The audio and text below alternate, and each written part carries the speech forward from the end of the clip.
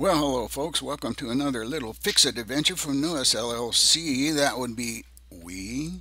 This time we had two computers, two of our computers here, doing some strange things. So we named this little adventure our hot computer fixes. Actually, it's a single fix for two different computers. Lately, my old machine here, sitting on the desk right next to me, not under the desk, but right on the desk. My old computer running Vista. Yes, we still have one running Vista. So even while it was doing the tiniest little task, the CPU fan would be running up. I said, why in the world is this doing this? Because it's right next to my ear, and it's making enough noise that I'm noticing it all the time. So it's been up with a vengeance, even though there really wasn't much going on. Not to say we don't do a whole lot of stuff here, but on occasion there'll be not much going on. And unfortunately, we found the same thing happening on one of our newer machines. My old Vista machine still works. Actually works pretty well now after we did this fix, but it is running Vista after all. But the other machine's running 7 or 8 or 10. Depends on how we set it up. That was doing kind of the same kind of thing. It was, spinning up the CPU fans, and it was doing weird flaky things just like mine was. I mean, even when we weren't messing with the mouse, it was doing stuff. It was just weird. So that gave us a mystery to solve. How could you have two computers doing weird things and CPU fans running up? Was there like poltergeist running between them, or I don't know. So we had to do a little investigation. Now, for the techies out there, and no doubt some of you are, there's a number of free tools, absolutely free, that can display your computer health. But of course, you got to be techie enough to know, one, where to go get them, and two, how to use them, and then three, how to interpret the information that you get from using them. Well, I'm only a semi-tech, sometimes no tech at all. I just wanted something like a simple wiggle test, but my compatriot in crime, in fact, said, yes, we're using these right here, and he did, and discovered that, in fact, the CPUs on both machines were running hot, which indicated, once again, maybe the fans are crapping out or something like that. But I said, no, let's do a wiggle test. So we did it on my old machine first, but we didn't think to take photos at the time. So this is the new machine. The old machine was actually easier to get the fan out of here because it used to use some screws. But this one here has a little different arrangement, which is why I'll show you a couple of pictures of this. You have to put a screwdriver in here and give it a quarter turn, and then the thing kind of pulls up a little bit. This little shaft, it's really a shaft, comes up just a little bit. There's 4 of them right there. Also a plug for the CPU fan power right here. So you need to undo that and take these a quarter turn, and then the whole thing will lift up out of here. But it certainly didn't feel that way when we first tried it. Here's a close-up of the screwdriver. You do a quarter turn counterclockwise, on all 4 of these little dudes, and then you should be able to lift this right out of there. But when we started pulling it up, it didn't feel like it wanted to go, and the reason was these little pins right here, which I'll show you a close-up in just a second. So we pulled this out, and on the bottom here, because this is the part that goes down inside the computer, there's this kind of copper looking thing, and this is supposed to touch onto the top of the CPU chip right here and transfer the heat from the chip to this part, which then transfers it to these fins. And then of course then you got the fan blowing air across this thing. So that's the cooling mechanism, and depending on the temperature of the chip, it will turn on the fans and cool the thing down if it's working correctly. So once again, a little bit more information, because this is not intuitive. When you start pulling this thing up out here, it doesn't really want to go. So these 4 tabs right here, these 4 little pins, go down into holes in the motherboard. I'll show you in just a second a picture of that. And here's a close-up of it, and this is why it seems like this doesn't want to come out of here after you've done this little quarter turn. And you pull the little quarter turn piece up.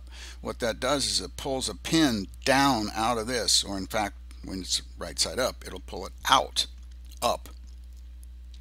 And if you can see the photo here, you'll see that this is like a split arrowhead here.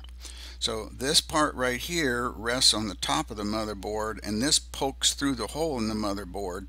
And then when you push down on the quarter turn device, that will push this pin in here, which spreads these two things apart, very much like a molly bolt that used to hang pictures in the wall. And that will lock this thing in place. So when you pull this center pin here out, it lets this release, but it doesn't release all the way, so this little edge will catch a little bit on the bottom of the motherboard, and that's why it feels like this doesn't want to come out of here, but in fact it does. So just be aware of that. If you have this particular type, here's the 4 holes in the motherboard right here that those things go down into, and then of course after you got it set in, you push the pin with the quarter turn down in, which locks the thing, and then you turn the quarter turn to lock that pin so that it can't accidentally come out. Sounds complicated, I know, but it's not. So here's the CPU right here, and we'd already cleaned this off when I took the picture, but there was gunk all over this thing, you know, kind of dried looking gunk. So you have to clean this off, and we used just alcohol with coffee filters because they don't have any lint. So alright, so you got to remove the old compound, just kind of clean it off there because there was gunk all over this, of course, too. So you use the coffee filter and a little bit of the alcohol and just clean all the old gunk off of both the heatsink and the CPU itself. And then you have to get some of this. You know, I read a whole bunch of different things about stuff that people use, you know, like mayonnaise, just ridiculous stuff, you know. Hey, how about a little pipe joint compound? No, get the real stuff. And there's a lot of different kinds of these compounds. This thermal compound we got from Radio Shack has no metal in it. And apparently some of them have metal in it that's supposed to do a better heat transfer. I don't think that's a good idea because if you put too much on, when you put the heatsink back down, it squishes out and you could end up with metal compound kind of dripping down into some of your circuit board. That doesn't sound like it would be a good idea. So we got this stuff. It's a tiny little syringe. It's not really very big. A couple bucks. I think it was $6 or $8, something like that. So you put a little nurdle of that. That's a technical term. Nurdle. I just drew this in here because I didn't have a nurdle picture. So you put a little blob of that stuff on there, and here's the tricky part is you should put enough on but not too much. Well, how much is that? Well, you kind of got to guess, because when you put the heatsink back down on here, it's going to squish this stuff out. So if you put too much on, it's going to squish out all over the place. If you don't put enough on, well, then you won't get enough good contact. Because what this is really supposed to do is fill in the irregularities between the bottom of the heatsink and the top of the CPU right here. So little nurdle right there. And then you can put the assembly back down here again, and once again, it's hard to see what's going on in here because you're looking down in here and you're just kind of by feel making those split pins go down into the holes, the 4 holes, making sure that you get this in the right orientation too, of course, so you can get the power plug back on for the fan. So you get those down in there, and you finally can get it seated. Now once you put this on here, because you got the goop between the bottom of the heatsink and the top of the CPU, don't pull it back out, because if you pull it back up, you'll break that kind of the suction or the seal between these two pieces, and then you'd have to pull it all the way back out, clean it off, put a new nurdle back on, you know. So once you put this down on here, you can wiggle it a little bit to get this centered, but don't be lifting it back up. At least we didn't, because that's the way I was envisioning it, is if I pull this up at all, I'm going to have to take it all the way out and redo the whole nurdle thing. So then you push these pins down in there, and that spreads the split pins underneath the motherboard, and then give it this quarter turn to lock it so those can't be pulled back up again. So it's pretty simple once you do it. It's kind of like brain surgery, I suppose. No, I really doubt that it is like that, because you probably don't push and turn. I don't know, I've never done brain surgery, nor have I ever played one on, no, that's not right. So you put that back in there, and of course close everything up and give it a shot. Making sure you put your power back on, of course. Otherwise the fan won't run. So you put the whole thing back together, and guess what? Ours works great.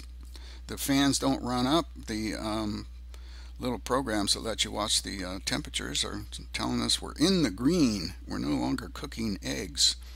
And neither one of the computers are doing weird things unless we make them do weird things. So there you go. It's a real simple fix. So if your computer's jumping all over the place and doing weird things and the fans are running all the time, it's a good chance you need to reset the goop stuff. Clean off the goop and put new goop in there so you get a good heat transfer. That way the fans won't run all the time. 10-4, Roger Rubber Ducky, over and out.